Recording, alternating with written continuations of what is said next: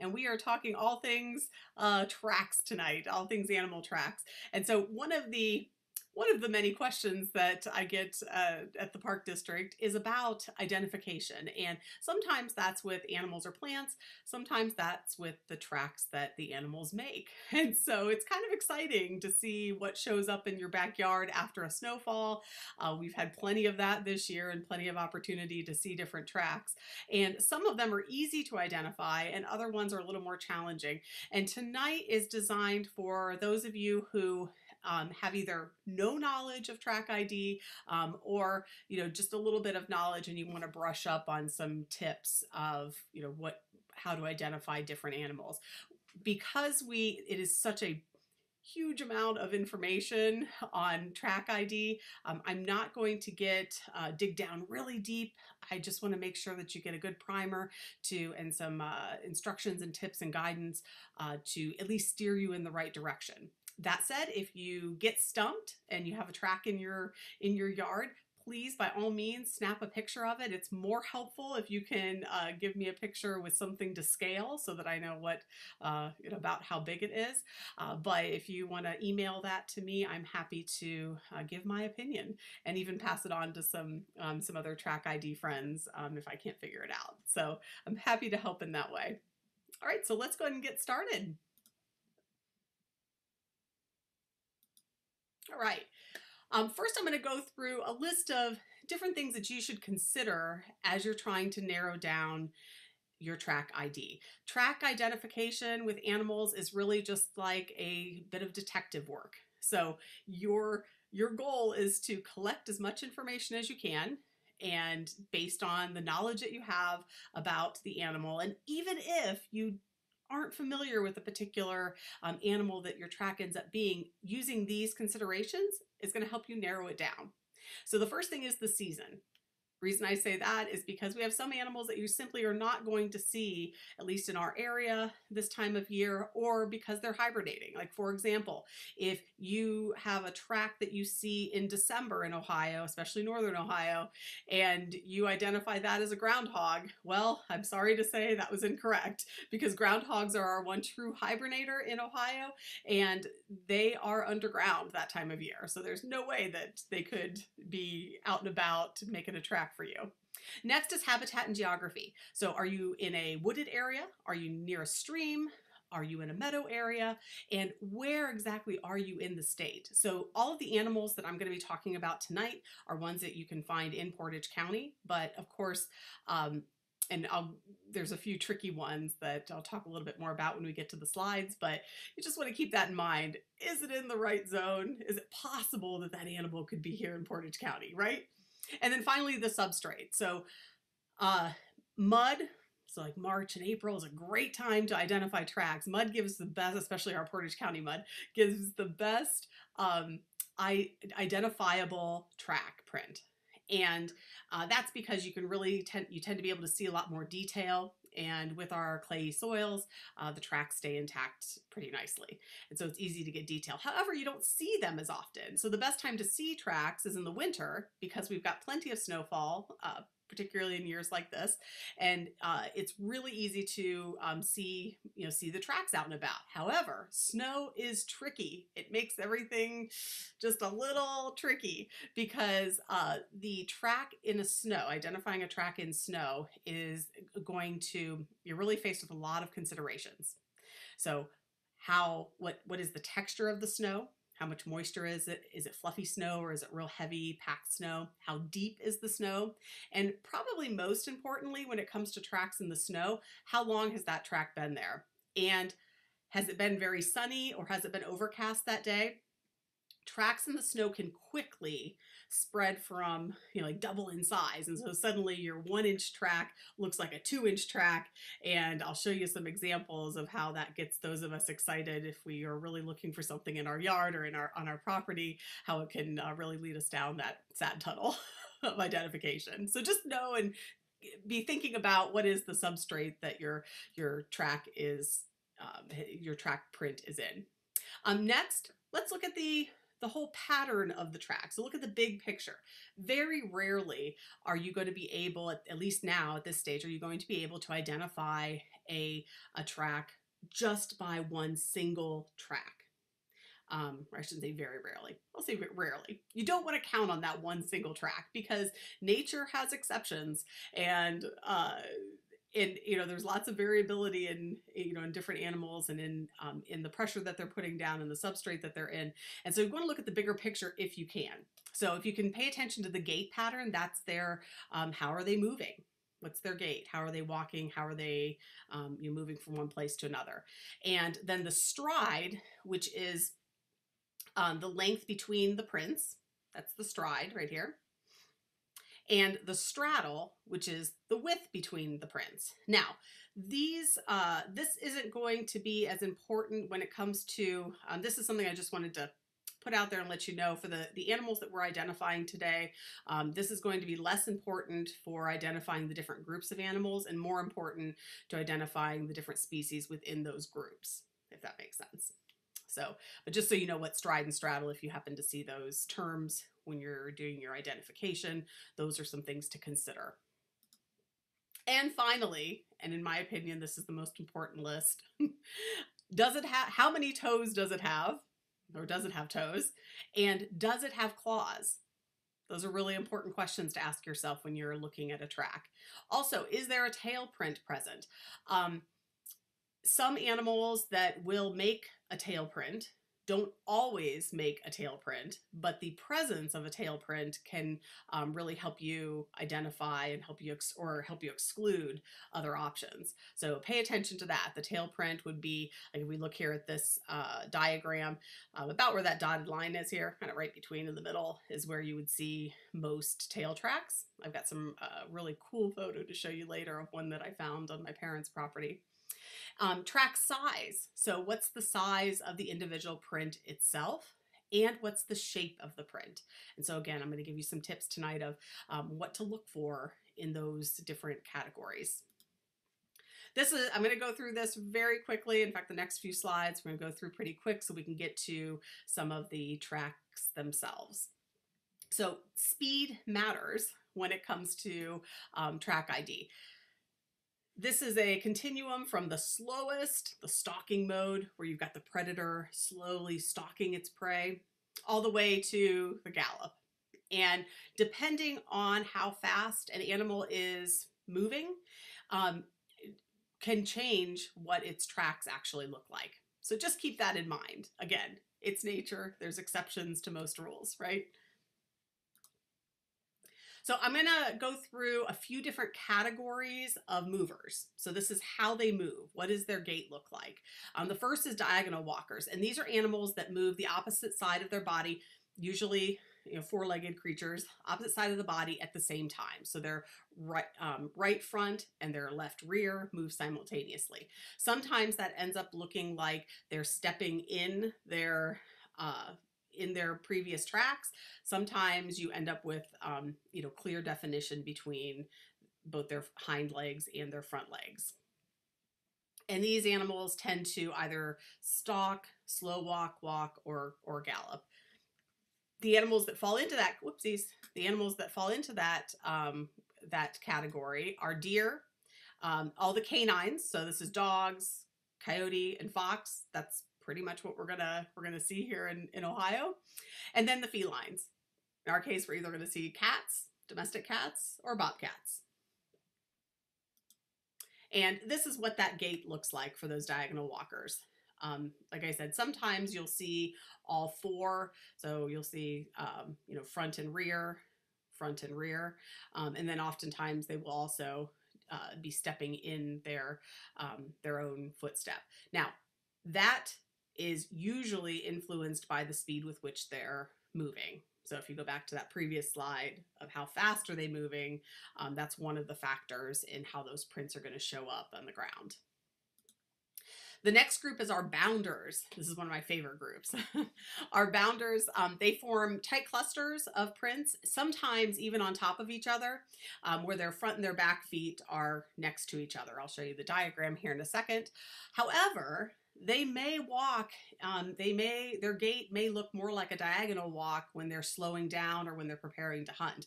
So these primarily in Northeast Ohio, this includes our mustelids, like our minks and our weasels. And these guys do, and gals, have a fun way of moving. So if you look at point A here, this is where their front feet hit the ground, leaving those front footprints.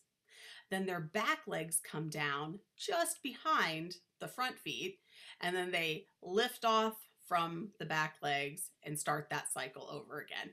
So their direction of movement is to the right here. So you end up with your front feet, the front footprints are the direction of travel. And see how they're tightly clustered? Sometimes, like I mentioned before, these two will be, their back feet will actually come down almost in the same spot as their front feet. So sometimes they're a lot closer together there. Keep that in mind. You'll see that in some of our photos. Next we have the hoppers. They're also, depending on the source that you use, they can be referred to as gallop walkers. I refer to them as the hoppers, the hopping group. And in this group, their hind feet land in front of their front feet. And rarely, but they will diagonal walk if they need to cover a short distance. And this group includes the rabbits, the squirrels, and a lot of our smaller rodents like white-footed mice.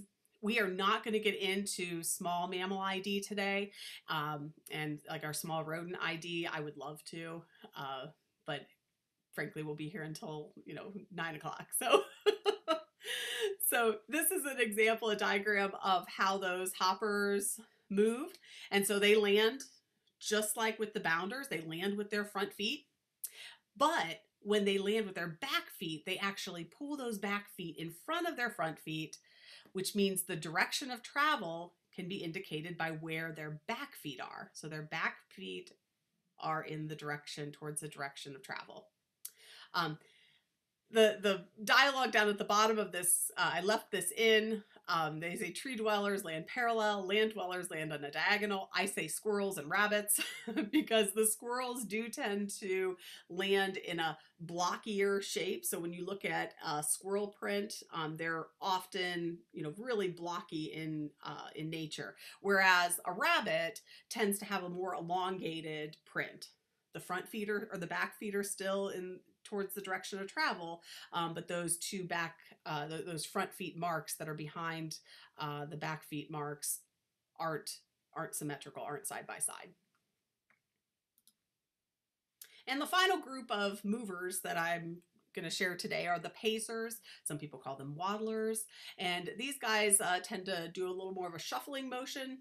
They alternate feet. Depending on how fast they're moving, their tracks may also be on top of one another. And this group includes raccoon. This is an example of raccoon tracks. Skunk, or in Northeast Ohio in Portage County, we have the striped skunk and the Virginia possum. So those are more of a shuffle alternating foot motion. Congrats, everybody. 100% of you got it right. It is, in fact, a white-tailed deer. I had decided to start off with an easy one for you. So this is a white-tailed deer print. And actually, the picture on the upper right side is the same set of tracks that the quiz photo showed. They are, of course, those diagonal walkers. And their prints can range in size, anywhere from about 1 inch to 4 inches or more, depending on the size of the deer.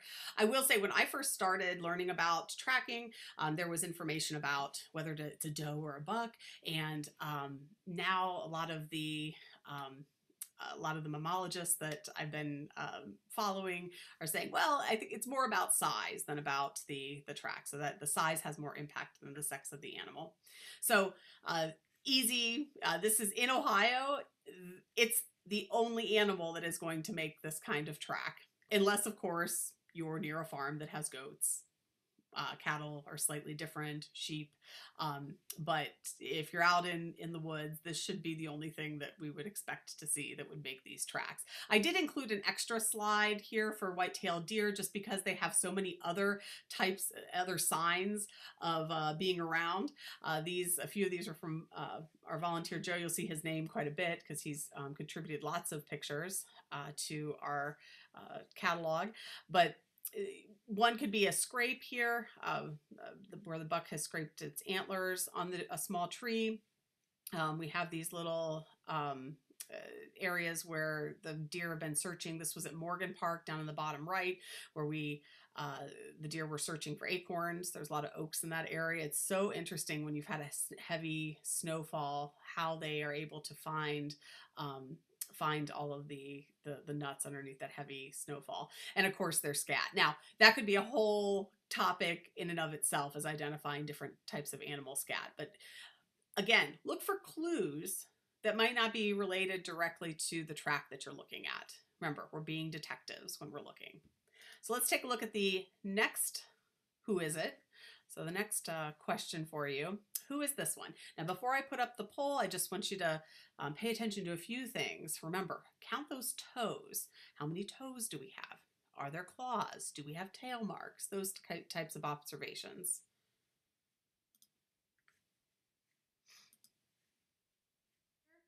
So we're a split group tonight on this one.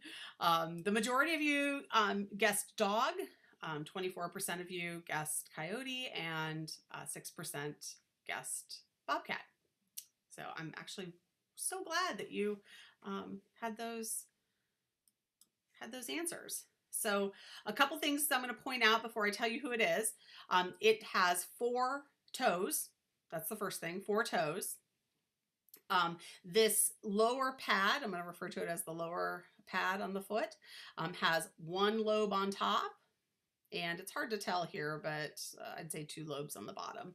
And then you can also see very faintly, but you can see claw marks on this print. You can tell by the walk here that it's that diagonal walker. And we have, those of you who answered coyote, you are correct.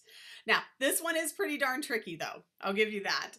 Because I know where this particular one was spotted, it makes the answer a lot easier. But coyotes and dogs are very, very similar. And the things that are most similar is the canine nature of these prints. So I have all 4 of these prints. We could possibly see any of these in Portage County. So the coyote, these belong to the coyote. They're a little over, we'll say right around 2 inches long.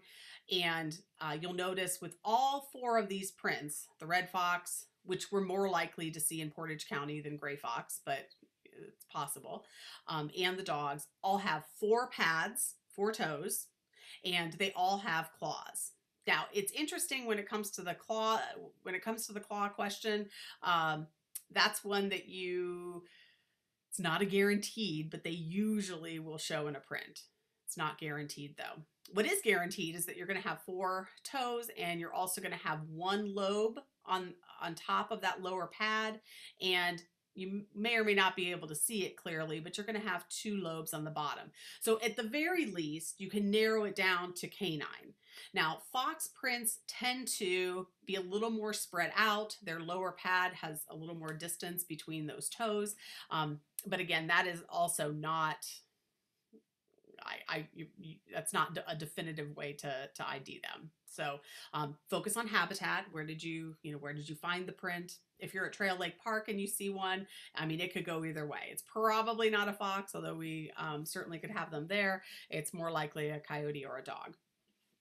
Dogs, as you probably know, if you're a pet owner like me, a dog owner like me, then you know that they come in all shapes and sizes. So just think about where exactly it is that you're located. Also knowing that coyotes can be found in both urban and rural and forested areas. So they are all over the place. So it's pretty common that we could find them. But the coyote print isn't going to be bigger than about 2.5 inches, and most of them are going to be around 2 inches. All right, our next one. So take a close look here. Remember, count the toes, look at the pattern.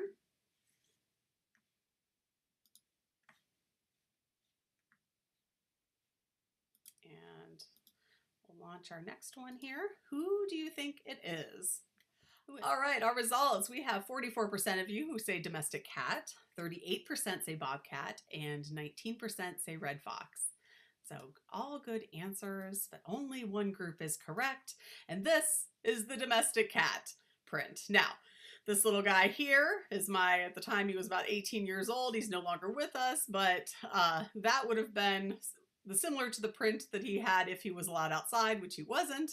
But what we all were hoping that it was going to be was this guy, which is the bobcat, which we do have in Portage County. So there are bobcat in Portage County. They are elusive and mysterious, but they are there. Size is the big difference between these prints. And this is where that snow print can really get us in trouble because we want it to be the bobcat, right? And that 1-inch house cat print can easily morph into a 2-inch bobcat print. So just remember to be careful with that, and also think habitat. Bobcats are not going to be found in your backyard unless you're adjacent to a wooded area, or they're unlikely to be found. There are no definites when it comes to wildlife and nature, but they're unlikely to be found in your backyard.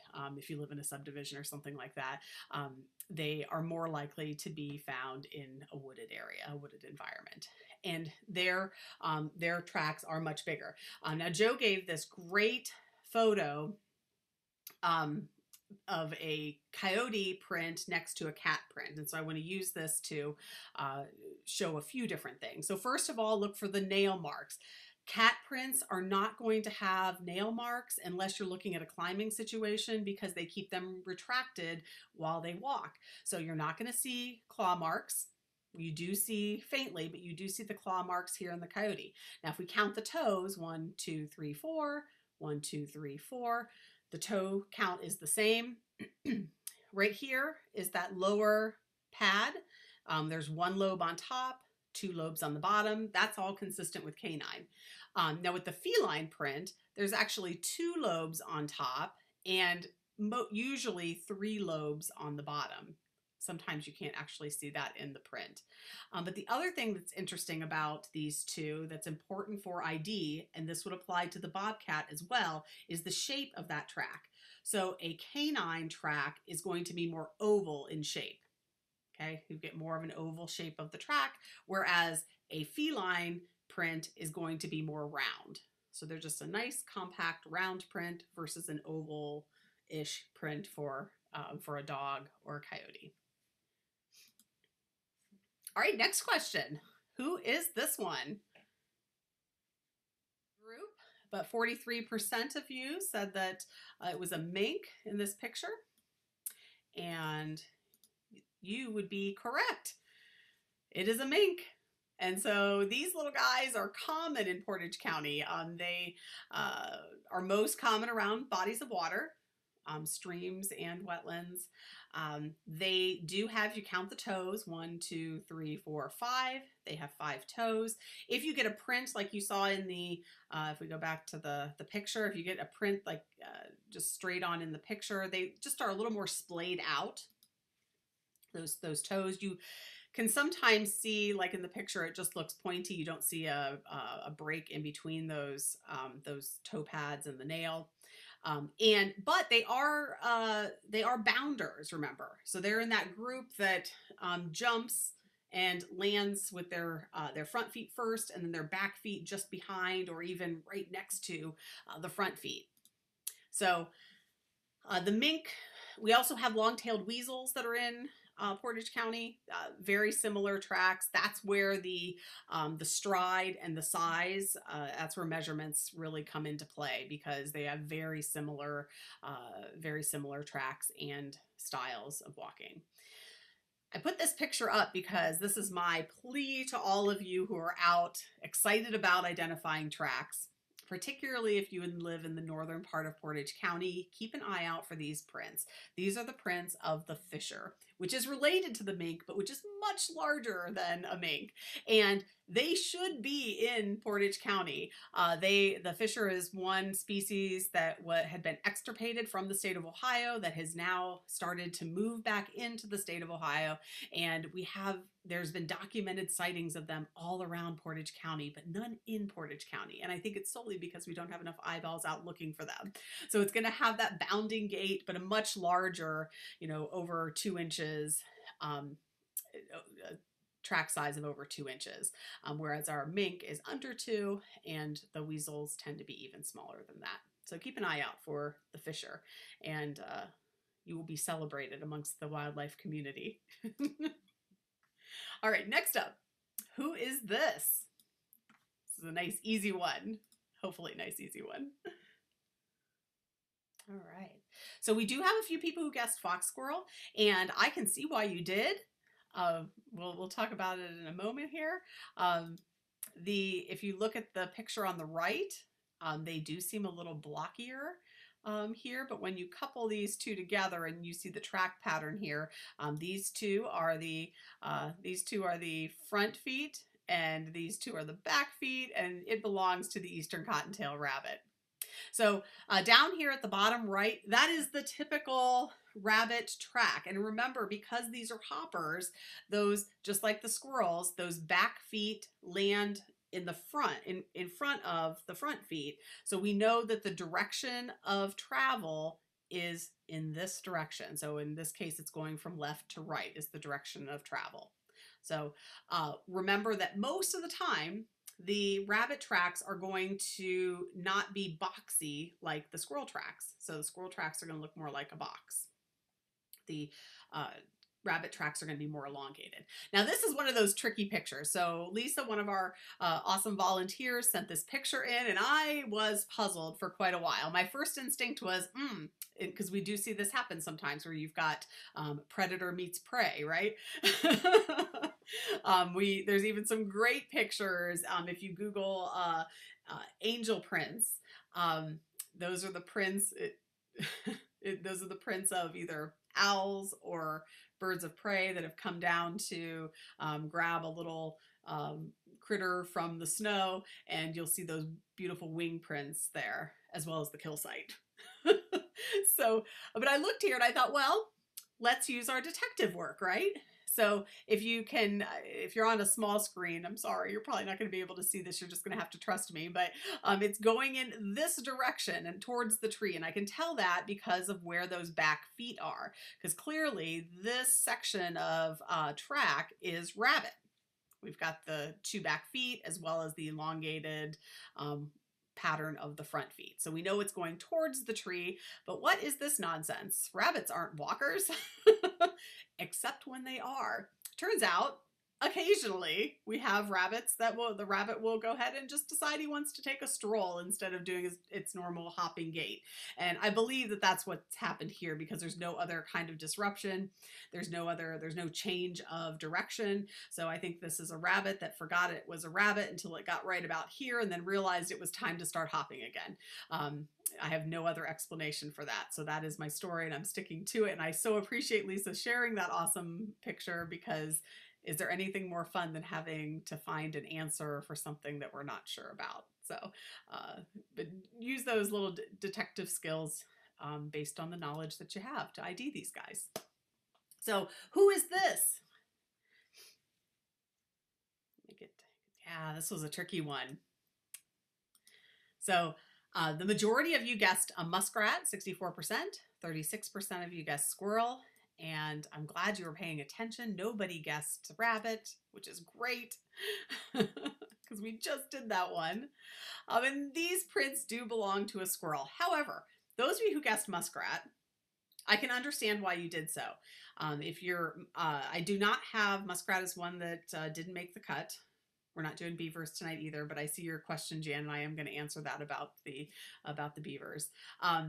But muskrat prints do look very similar to that. The reason that the way to eliminate muskrat as an option, though, is the gait. So that is a very typical, we'll go back here to it to show, this is a very typical squirrel formation. So you've got those two back feet that have landed after the front feet. Remember, they're those hoppers. So this is a great example of using different items to scale, okay, to help you figure out how big are these tracks. So this is a 6-inch ruler that you'll see in a number of the photos that were contributed by Joe, because he carries that with him most of the time so that he can use it for this very purpose, to kind of get an idea of how big those tracks are. This glove is approximately the same size, but look at the size difference between these two tracks. Both of them are in the squirrel formation, where you've got that boxy look. The direction of travel is this way. They're both going up. And we know that because these are hoppers. They land with their front feet and then second with their back feet over the front. But this one belongs to our tiniest tree squirrel, which is the red squirrel. They have tiny little prints, whereas this one belongs to the gray squirrel. Now, why gray squirrel versus fox squirrel, which is our other squirrel that we would find in Portage County? The gray squirrel is slightly smaller, but more importantly, it spends more time in the woods. So we see them in a forested habitat more often. And so this one was in a wooded area. Again, though, if we really wanted to get particular, that's where that gait or the stride and straddle would come in. All right, our next who is it? All right. So the majority of you, by a slim majority, said raccoon, and a few said possum. And those of you who said raccoon are correct. So you'll notice both the hind foot and the front foot of the raccoon have 5 toes, and they're very finger-like. That would be my identification tip for you. Raccoon prints look strangely like hands, and if you've ever seen a raccoon feasting on the side of a creek, then you would understand why they're like hands, right? Or feasting in your trash can, because they do a great job of getting into those too. So they do have very high level of dexterity in those long fingers. They do have claw marks. As you can see in this picture, you can really notice those claws that are there. I should probably have left a further amount of gait in here, because you could see this transition into a more typical pacer style. Again, these are raccoon tracks are really easy to identify or easier to identify in mud, in my opinion, and because of where they often will feed in the wild, along in wetlands, along streams, it's pretty common to see their prints in the mud. So keep an eye out. One place I see them a lot, see raccoon tracks a lot, are at Dix Park on the farm trail, right when it goes down, kind of drops down into the drainage pattern there. There's a little stream that crosses right in that area. I will often see them. So keep an eye out when you're along the trail there. So that is the raccoon print. All right, next up, we only have 2 more to go. I have 9 different different animals to highlight. So who is this one? All right. So the majority of you, 86% of you, said possum. Those of you who said muskrat, I again can understand why you would say that, because if you look at this print here, it does have that splayed nature of the front paw of the muskrat. However, this is the possum, and the identifying characteristic of this possum would be this really almost looks like a dislocated thumb. So they have their 4 little toes that are close together on one side, and then just a really strange looking thumb 4th toe on their hind leg. And that's the identifying characteristic of the possums. Also, they will often look just very, very finger-like, similar to a raccoon, but really it's that crazy toe that we're looking for. So, however, exceptions, right? So, however, I was walking through the woods, through my parents' woods, this just a month or so ago, and came across this trail that went all the way through the woods and over to the neighbor's shed. And I looked, and because of the depth of the snow, it was a very sunny day. I was there in the afternoon, so it probably had happened overnight. And so by then there had been some melting. So you couldn't really count the toes, and you certainly couldn't see this type of a print. However, using those detective skills, you can clearly see a tail drag. But if it were a mink, let's say, first of all, it's unlikely that you would have that long of a distance where you've got the diagonal walking pattern, or the pacing pattern.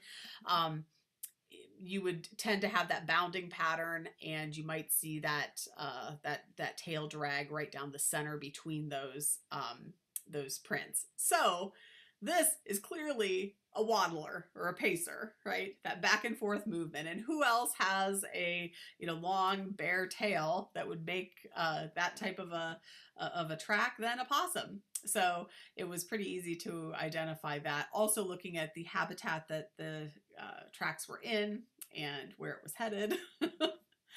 And then again, using something to scale so that you can see about approximately what size it is.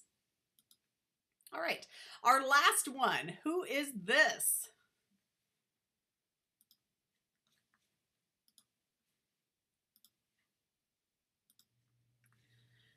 All right, about 80% of you, exactly 80% of you, said that this is a striped skunk. And you would be correct.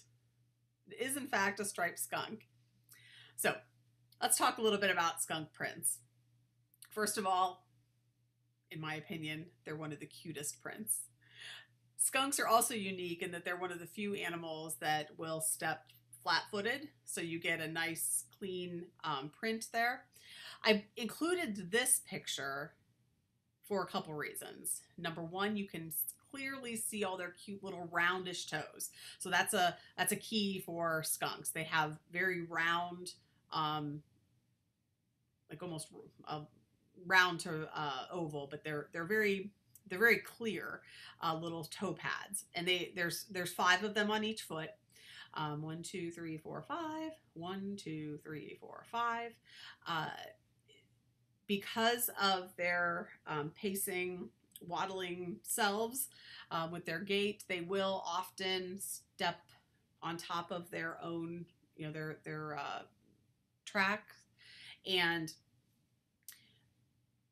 most of the time they do have pretty significant claw marks. Now, if we look back at this particular quiz, you can see too how much further out those claw marks can be from their main toe pad. And so, I mean, sometimes you'll see them, like, let's say this one had shown up with their claw marks, it would be, out a ways, because their claws are very long. Their front claws are very long because they use it to dig, to get grubs and other invertebrates in the ground. And so skunks, first I would look for, again, count the toes. That's going to help you narrow it down. If you can see both feet, that's a really good giveaway. That front foot that they don't come all the way down on, and then their back foot that you can really see that heel print, but also really be looking for those claw marks. They are, a pacer, so they're going to kind of waddle along. However, that can change as they pick up speed. So just keep that in mind too, that gait can change if they're moving a little bit faster. All right. That brings us to the end of the program tonight. I did want to point out one of the guides that's pretty helpful, especially if you're just getting started in identifying animals and tracks, is the Division of Wildlife's Guide to Ohio Mammals. And so I do have a supply of these with the Park District that we received for educational purposes from the Division of Wildlife, and I'd be